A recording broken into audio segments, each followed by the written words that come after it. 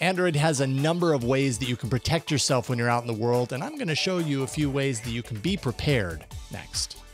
Hands on Android is brought to you from LastPass Studios. You're focused on security, but are your employees? LastPass can ensure that they are by making access and authentication seamless, whether employees are working in the office or remotely.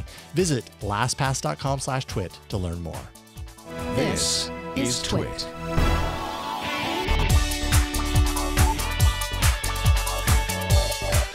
Hello, everybody, and welcome to Hands on Android. I'm Jason Howell. So I was thinking about my little trusty Android device here.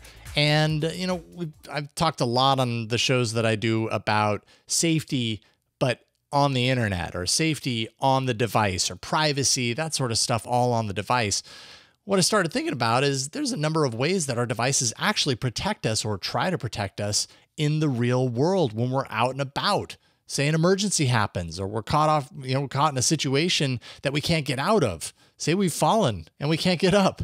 So that's what this episode is all about. I'm going to dive into a number of the different features that are, in some cases, kind of hard to find, that are sprinkled around that you can find. And you want to be sure that you have information in these places. So if something does happen to you, people, that could help you have the information they need to do so. So that's what today's episode is all about. Let's jump right in. So first of all, let's add some emergency information to the display, specifically in the lock screen. This is the quickest way for someone to help you. If you might be injured and they find your phone, you want direct access to the details that matter most to keeping you healthy in that situation. You can actually add a link to personal emergency information to your phone's lock screen, stuff like your blood type, allergies, medications, that stuff. So first, let's start with the Pixel. Go Settings, About Phone, and then Emergency Information.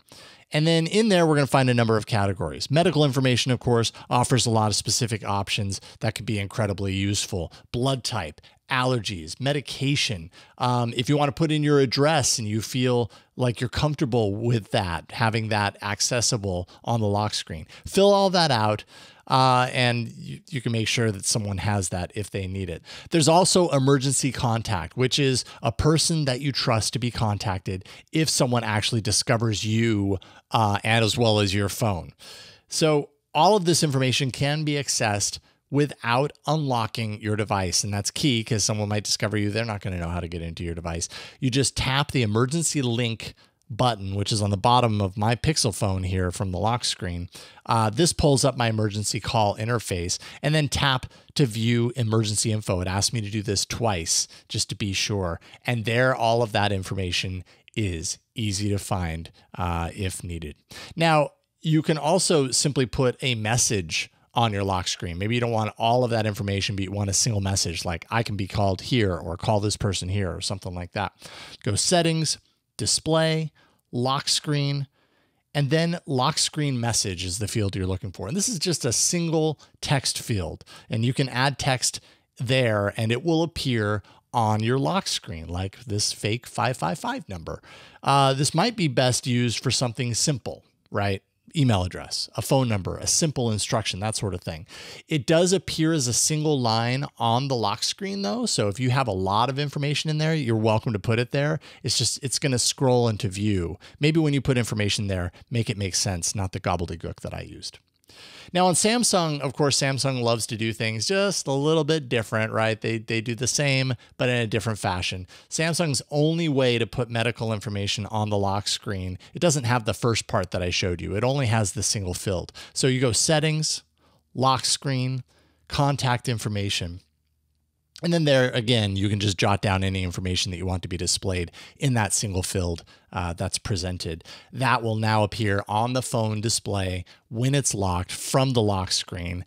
Let's say it's far less organized, which is kind of surprising for Samsung. I would imagine they would have gone with the full bells and whistles. They didn't in this case, but still, you can put the most important information there and make sure that someone sees it. Now, emergency broadcasts notifications. This is when something major is happening in the area that you would want to know about. Is there an Amber Alert, or is there, I don't know, some sort of a major, like a catastrophe or something along those lines? you want to make sure that you get emergency broadcasts on your device when they come through, right? So on most Android devices, this is done by going to Settings, Apps and Notifications, Advanced, and then Wireless Emergency Alerts. And this is where you can toggle alerts for emergency messages, Amber Alerts, disaster warnings, threats, all that kind of stuff. You could also set a reminder here. So if you set a reminder of 2 minutes, every 2 minutes you'll be alerted to this message so that if you were away from your phone before, now that you're back, you go, oh, well, I guess there was a message waiting for me. Now, again, on Samsung, they do it a little bit differently. This time it's a little strange. It's embedded into Samsung's own Messages app.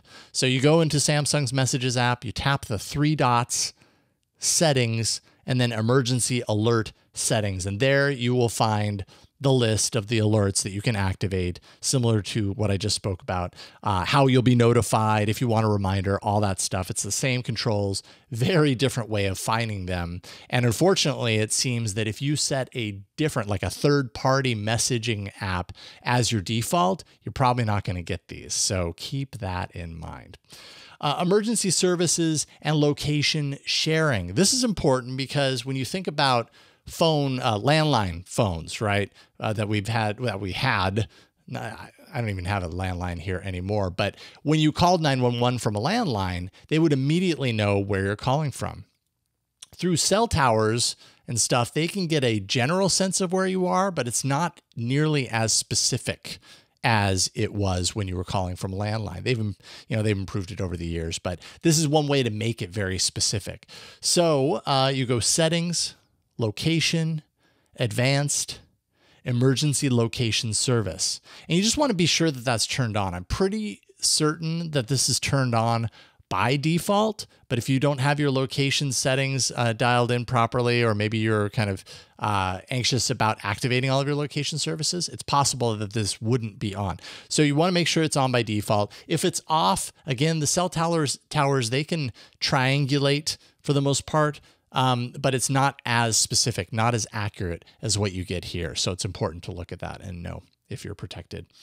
All right, the next one is earthquake protection. And this one's actually really cool. It's running in California for the most part at the moment, but you should have the settings already, and it's going to open up throughout the year. Go Settings, Location, Advanced, and Earthquake Alerts.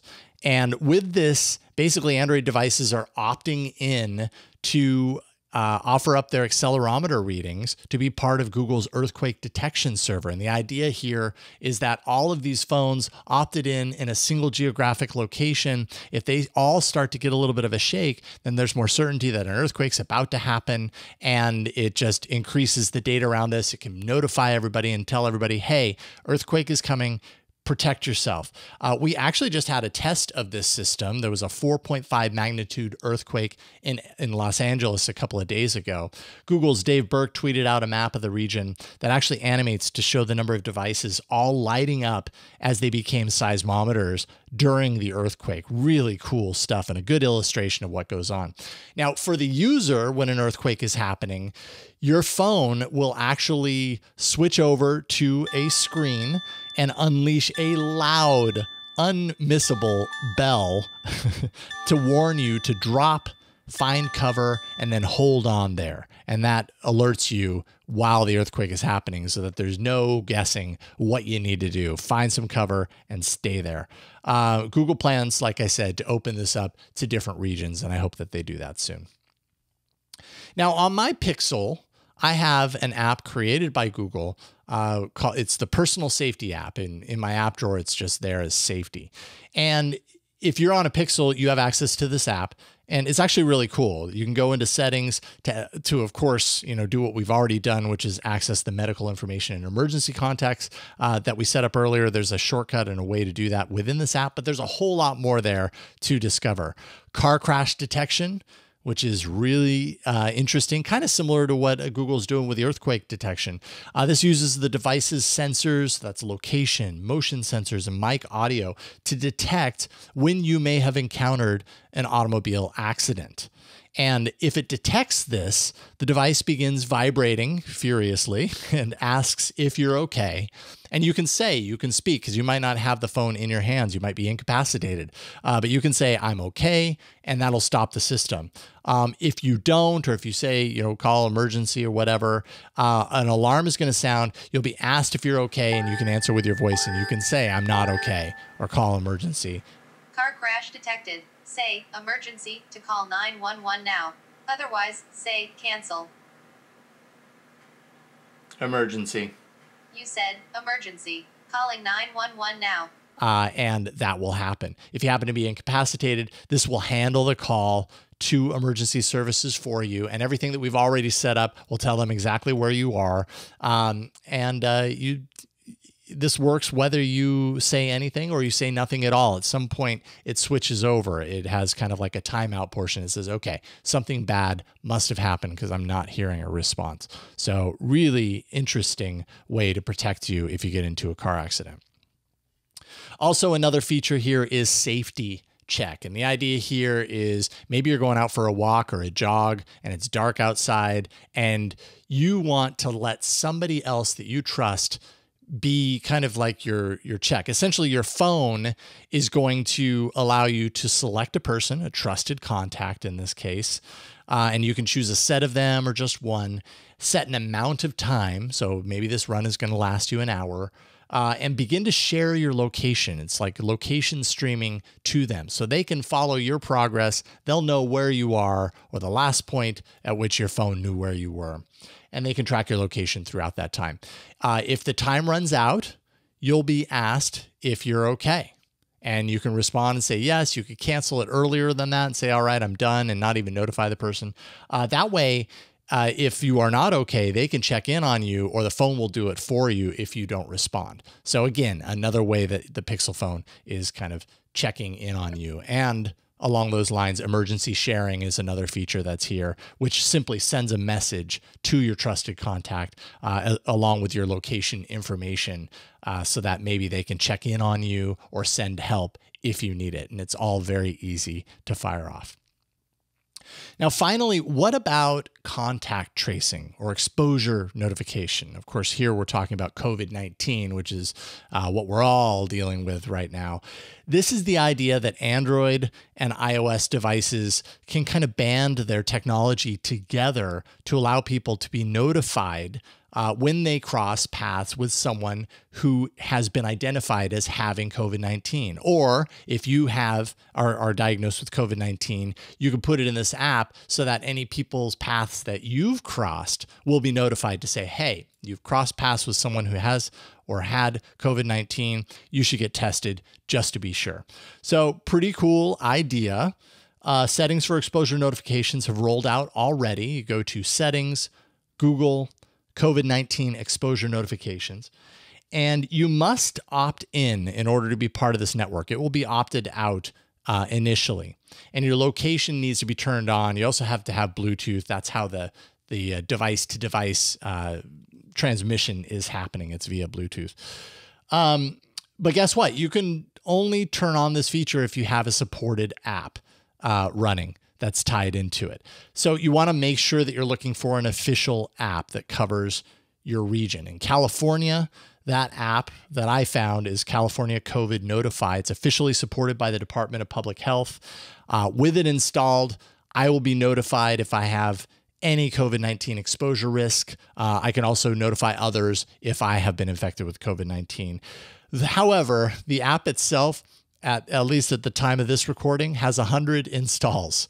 And something like this requires so much more than that. So I suppose we'll see how effective this becomes. We're already a ways into COVID-19. I have to imagine that this needs to be further along, but it's taken a while to build up these systems, so I understand.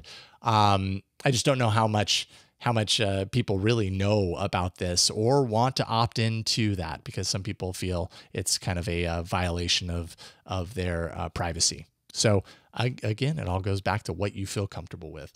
I hope these tips have helped you a little bit to know how to use your device to protect your personal safety when you're out and about in the world. And I'm sure I've missed a few things. And if I have, send me an email with what I missed. handsonandroid@twit.tv, or you can hit the show page to subscribe, twit.tv/HOA. There you can find links to all the podcatchers, link out to YouTube, subscribe there. And we hope that you do. Thank you so much for watching. Big thanks to John Ashley for editing all of this together. And we'll see you next week on Hands on Android. Bye, everybody. Want more Twit? Check out Tech News Weekly, twit.tv/TNW. Tech News Weekly is a show where Jason Howell and I bring the latest and greatest interviews to you from the people making and breaking the tech news. twit.tv/TNW.